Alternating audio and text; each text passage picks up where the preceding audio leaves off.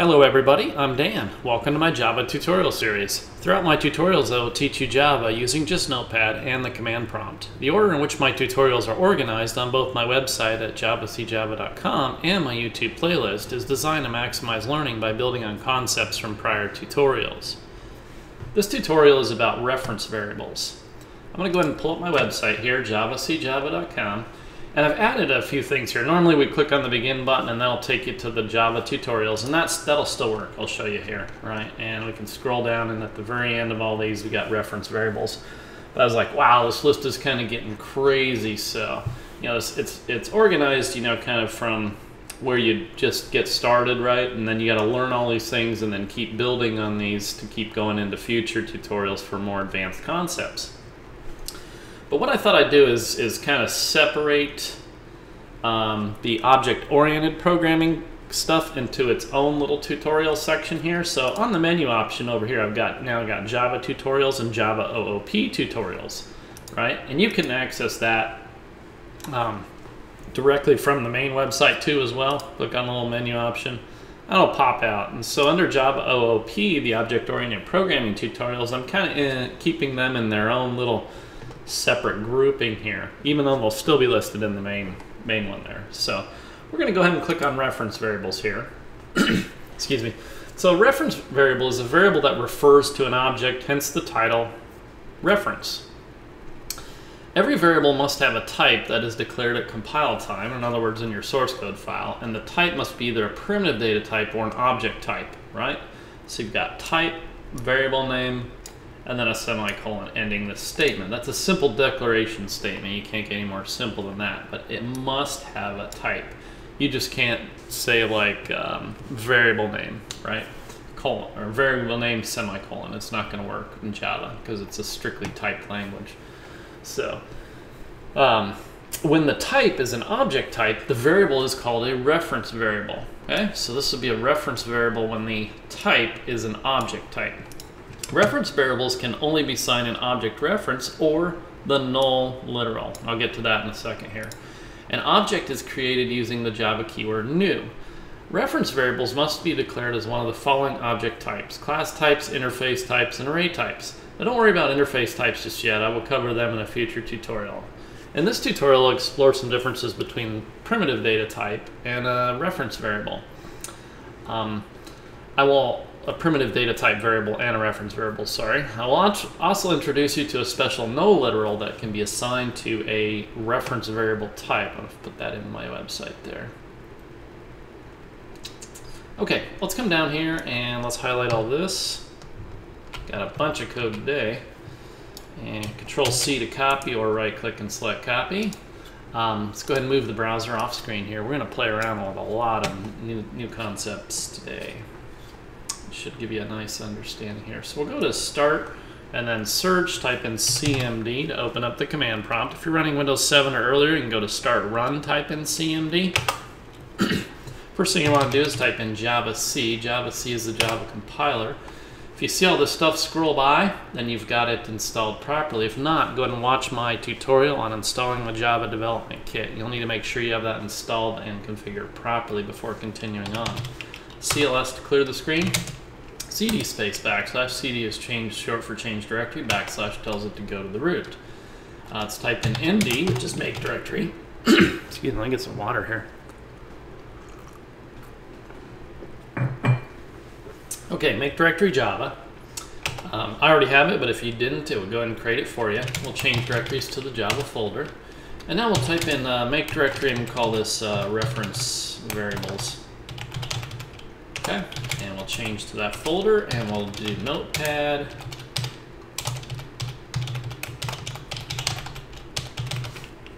Reference variables.java. Okay, yes. Okay, you'll notice I have two classes in here, right? I just stuck the box class in here just so it'll save us a little time in the tutorial rather than creating its own box.java and compiling it separately there. So, very simple. Some instance variables here, and you'll notice they're not private. We can set them using direct member access there. So initializing them all to 0, and then we got the method here, display volume, that'll return an int data type, and it'll simply return the calculation for the volume, length times width times height. Okay, so this is going to be our object throughout the tutorial here. So let's scroll back up to the top here. I'm just going to take this kind of in strides here. So what I'm going to do is I'm going to do a multi-line comment of all this stuff basically all the way down to here. I'm not going to worry about the indentation on the multi-line comment because it's just going to be a temporary thing here. Let's save this.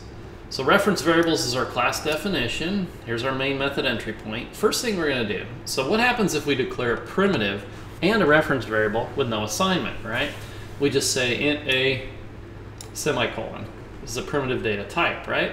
And then we try to display it to the console, right? We're going to get an error that the variable might not have been initialized. Let's try the same thing with a box object data type, right? And the reference variable x. So we got the object data type, class type specifically, right? And this is because that's a box type, not an interface type or a array object type. So, and then we're going to try to display it to the console, this reference variable, and we're going to get the same error. X might not have been initialized. Okay, let's go ahead and just run that real quick there, or compile it and run it.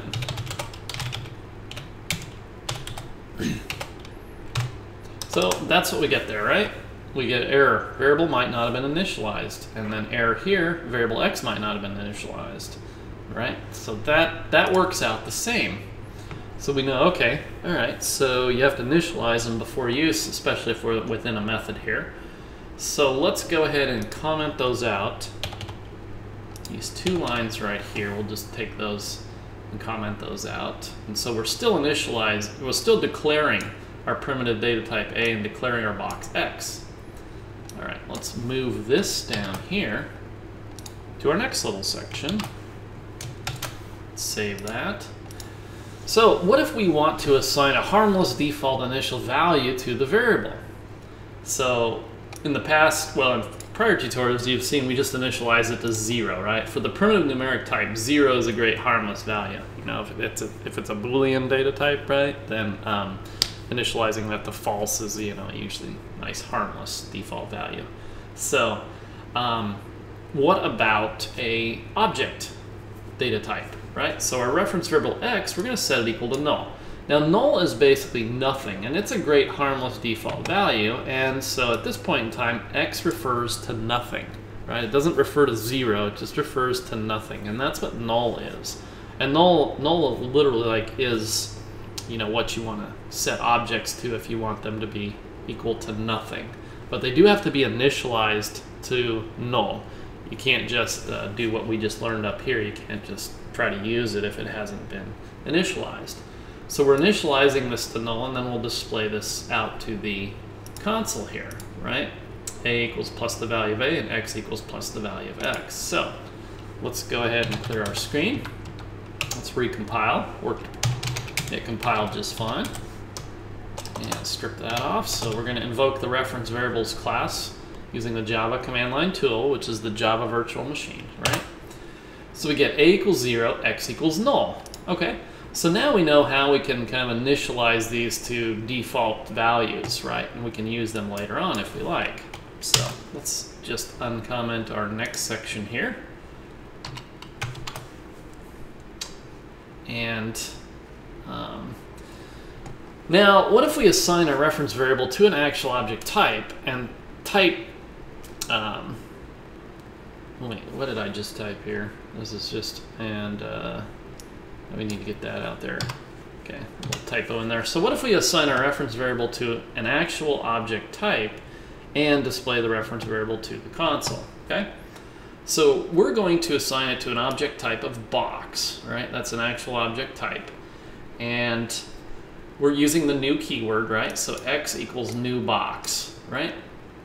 So now we're going to try to print out just plain old x, right? And see what happens. You know what? I want to comment this out right here, actually. Save that.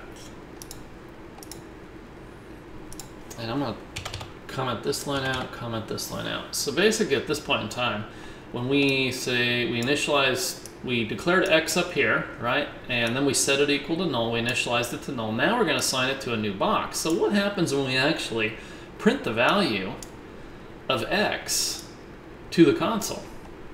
It's going to be pretty interesting here. So let's go ahead and clear our screen. Hit the up arrow twice, hit the down arrow. And now we get x equals box at, and then we get, this is actually a hexadecimal number here, right? So that is what x is actually equal to. Now, this box and this right here is the actual, just basically, without getting too ahead of myself here, it's just like a little memory location, arbitrary memory location somewhere. So let's go ahead and try something else real quick here. Let's create a some new reference variables, right, of the box data type. So the first one we're going to do is box y, and we're going to set it equal to null, so it's equal to nothing. We're initializing it to nothing. And then we'll do a box data type reference variable z equals new box. Okay? And then we'll go ahead and print out to the console what x, y, and z are.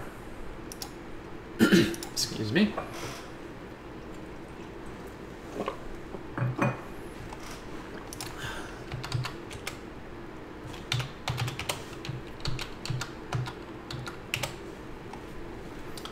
So here's what we had for x, y equals null, and now we have z has its own new box object, right, at some other little memory location, right?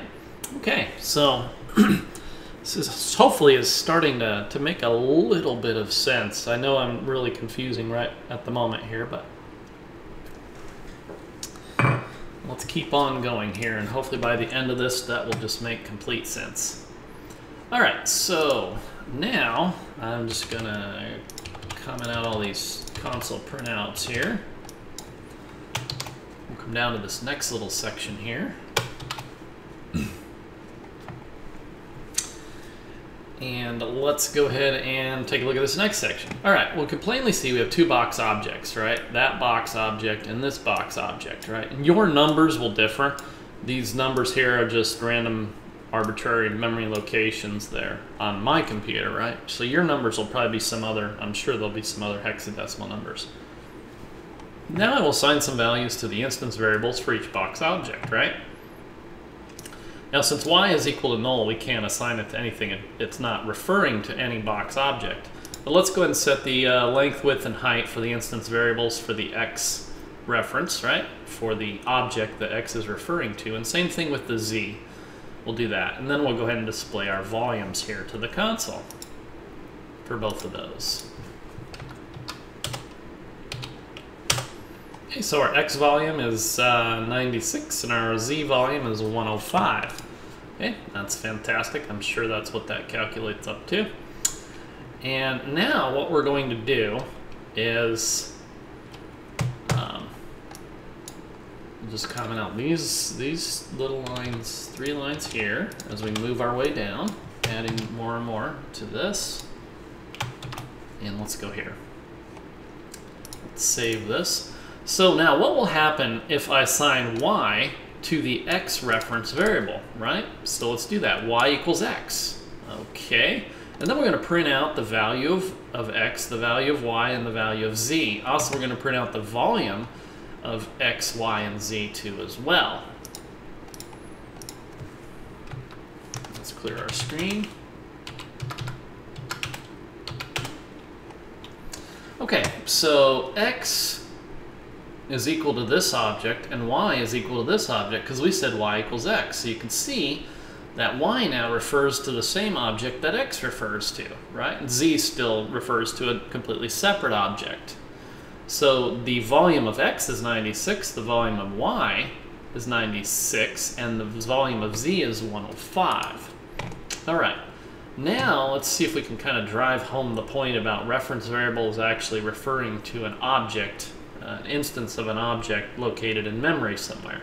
So instead of commenting these out this time around, I am going to take this one line up here though. And I'm just going to remove this get rid of that multi-line comment there.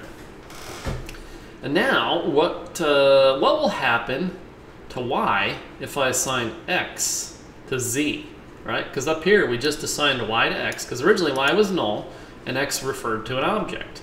So now, what will happen if I say x is now equal to z? Was y really equal, or like, say, pointing at x before, right? Or referring to x? So let's go ahead and compile this here, and then we'll come back. Okay, compile, run it, and we'll come back. Okay, so I left this last section out there, right, where we said y is equal to x, and we can see that x and y are both pointing to this particular box object in memory. Z is pointing to this box object in memory, and here's their volumes. Now we assigned x to z, and here's what we've got. X now equals, sorry, I had to get some water here. X now equals the object that z was referring to, right? This box object here. Now y still refers to the box object in memory that x originally was, okay?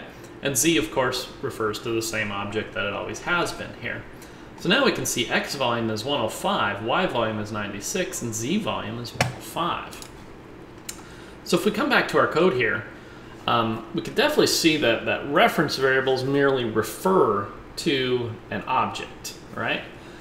Y still has a reference to the object that we originally assigned to z, and now x now has a reference to the object that we originally assigned to z, right? So originally assigned to x, and now x is looking at the same object that we assigned to z. So,